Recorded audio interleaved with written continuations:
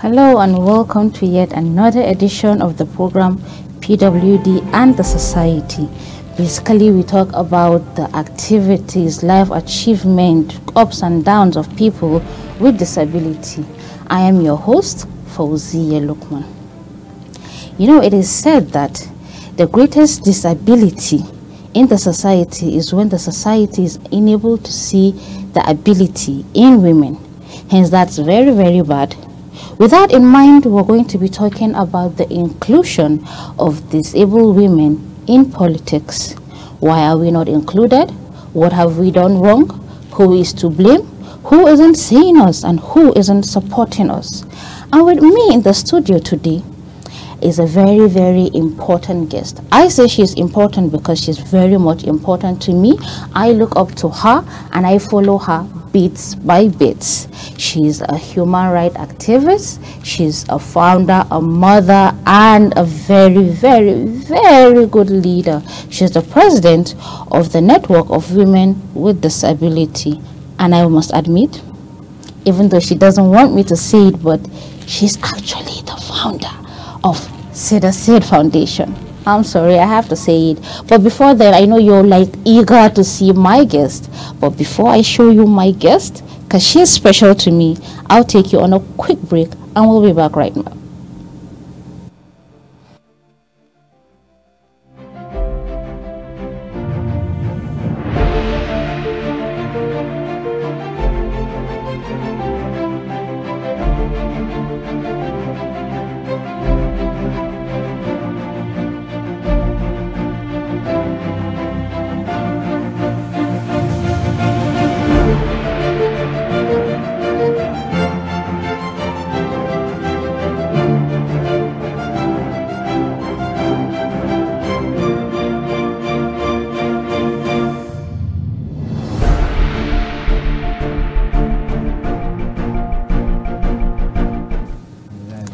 Welcome back. I hope you had a wonderful time with the little break, and I hope you have your pen and pencil and papers ready, because today we will be discussing a lot.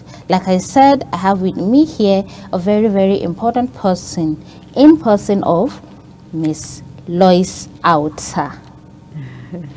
Miss Lois Auta. Yeah. Why do I keep calling you Mrs. Lois Auta? I actually wanted you to like do that yourself because I love it whenever you do that introduction. Welcome to the show. It's very nice to have you. Thank you very much. I hope it wasn't a bumpy ride. No. Thank you very much. Mrs. Lois Auta. Can you please tell us, I know about you. I know a lot about you, but can you please tell us a little bit about yourself? My name is Lois Auta. I'm the founder of Network of Women with Disabilities and Seed Foundation. And why I founded those organizations is to give a voice to persons with disabilities, not just persons with disabilities in general, but women and girls with disabilities, because we are the most excluded, we are the most sidelined from the society agenda, we are the most underrepresented, and we go through daily challenges. Is it access to infrastructures, access to information, just like right now that we're here? It's a very good program we're doing, but some of us at home cannot understand what we are doing because lack of sign language interpreters. Yes. So we need to give rights to persons with disabilities, and that's what our organization is all about, to advocate and promote disability inclusion. Wow, I like that. You're already making me feel special already. Anytime I'm sitting close to you, I always have this need of specialty, feeling like that. But then, Auntie Lois, what is it with women's participation in politics? What do you think is the perception of the society? when it comes to disabled women in this politics? Yeah, it is so sad to mention that women and girls with disabilities participation in Nigerian politics or in the political sphere is at a 0% level of participation because of the factors that affect us whenever we come out to aspire for elective positions. The competition, the perception, the challenges, they are many, they are enormous. So what do we do as a society? What do we do as a media institution? What do we do as civil society organizations to ensure that our voices are given to us, our rights are given to us, and our space are reserved for the full participation of women with disabilities in politics? Generally, women in Nigeria are aspiring for 35% affirmative action. Yes. In the Nigerian Disability Act, Section 30 mentions that we have the right to participate in decision-making processes In the country. But how can we participate? The provision in that document is just 5%. But I want to sit here in this television station and say categorically that we want 10%. Because if we are able to get the 10% reservation of opportunities, appointment, elective positions, it will go a long way. Exactly. Yes. So let's start with 10%. If women are asking for 35, we, persons with disabilities, are asking for 10%. 10% only. So must the president and your team, policymakers, managing directors, whoever you are, whatever position you're holding, please don't forget to include an agenda for persons with disabilities, especially women with disabilities. Oh my God, see the way we're just thinking because women, like, I feel women are underrated, especially women with disabilities. I don't know, I feel, is it that the sorry, why do I keep saying security? Is it that the society sees more to us, or are they scared that when our capacities explode, they won't even be able to take it, or what exactly it is? Because you already run for election, a political. How was it? How was your journey? It was an interesting journey in 2019 when I ran for House of Representatives here in the FCT, Amak Buhari Federal Constituency. Yes, it was full of good moments and bad moments. One of the bad moments was the factors, the barriers that tried to stop me. And what are those factors and barriers? Infrastructural barrier, because there were some areas that I could not have access to, being a wheelchair user. You had to cross a river before you get to where your people are. So at that moment, I couldn't go. So my team members had to be the one to go. Doing that. Another big challenge was a language barrier. FCT is the land of Bagis people and other languages. And when you get there, you cannot speak Bagi, and some of them don't understand English. So there was a gap in communication. Another one was inadequate funding. I could not completely compete with my male counterpart because they have the resources, they have the connections, they have other factors that were stopping me. So I could not really do it as expected. I'll never forget when I was on a live radio interview with other male candidates from 2 different parties. We were 3, and I was the only female during the interview. When someone called in and said, yes, he had hope on the male candidate, but for me, I should go home and sing. Wow. Why did he say so? Because of perception, attitudinal barrier is a huge challenge, because since he heard I'm a woman with disability. Yes.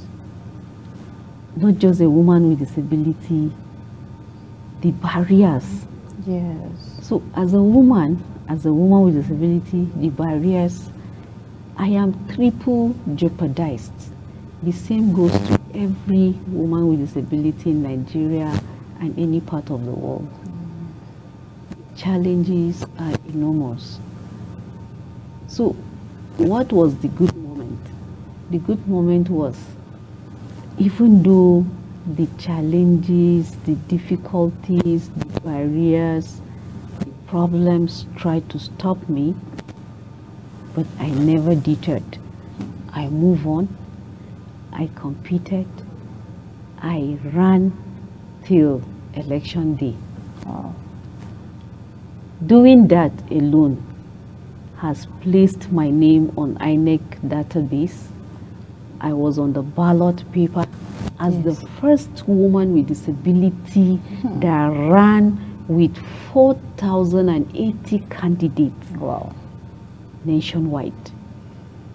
So this is a history that was made, a record that was broken, and the capacity to challenge the status quo.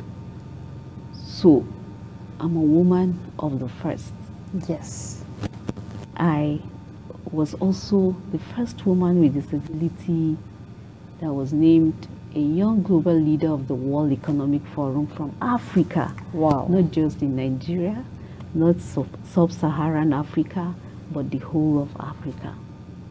So you could see women with disabilities breaking the ceiling.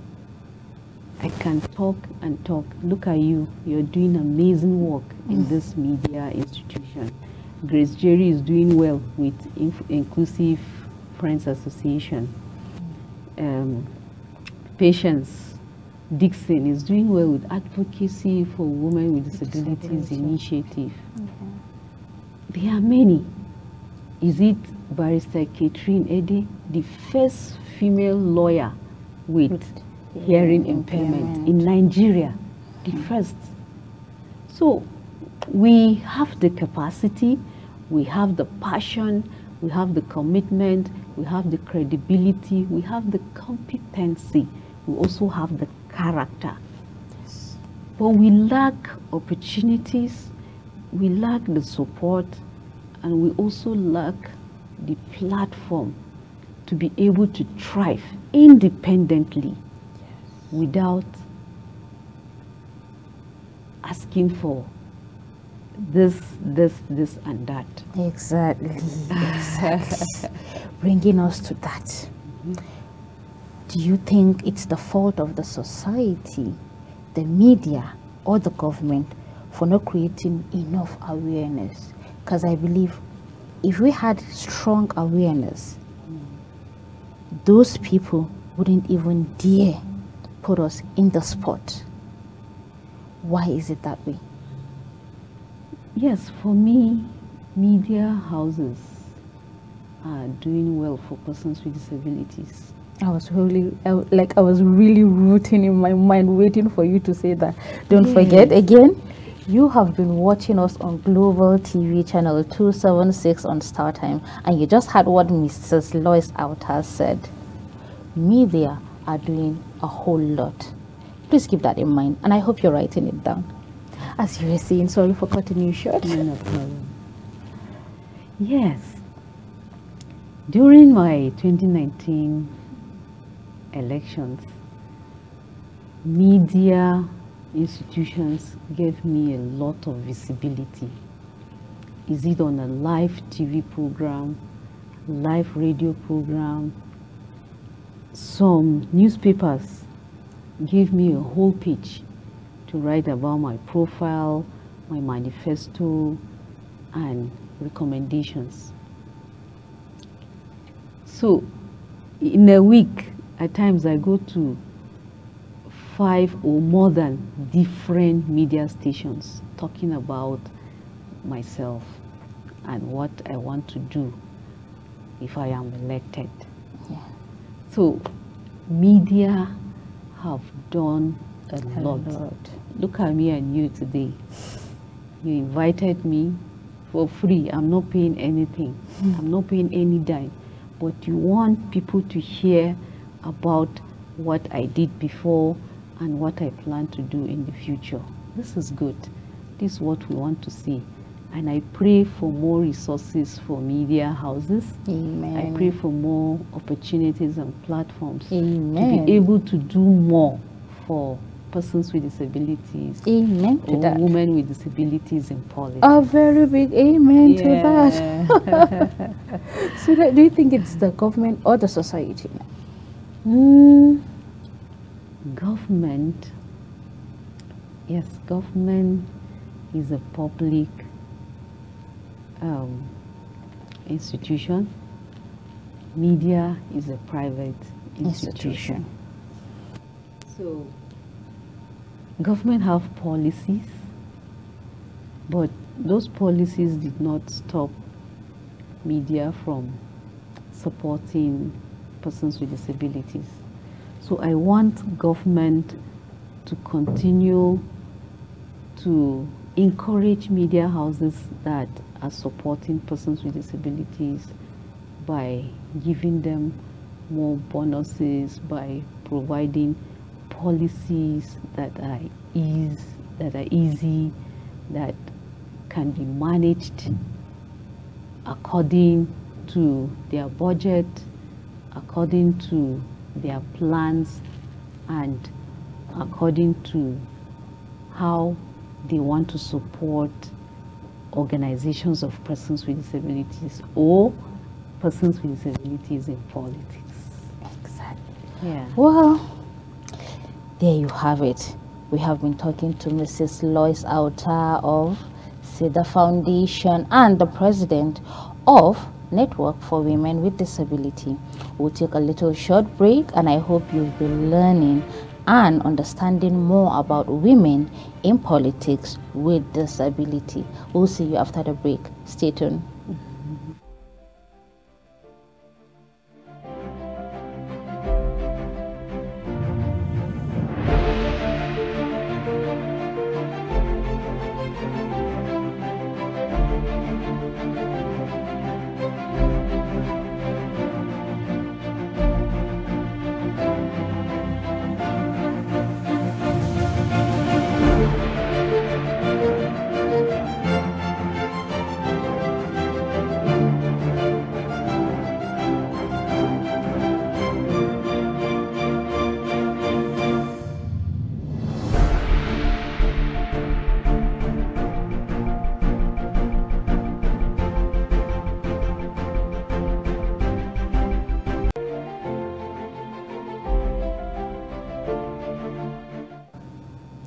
Welcome back. Like I usually say, I don't know, I just love saying this. Welcome back, and you're watching us on Global TV channel 276 on Star Time. You're watching the program PWD and the Society with me, of course, your host.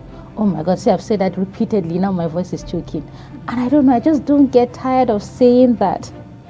Thank you very much for joining us. You're welcome, and I hope your papers are really close to full, because trust me, you're going to be flipping a lot more pages because we're not done. Mrs. Lois, how has your journey been, please? We want to know.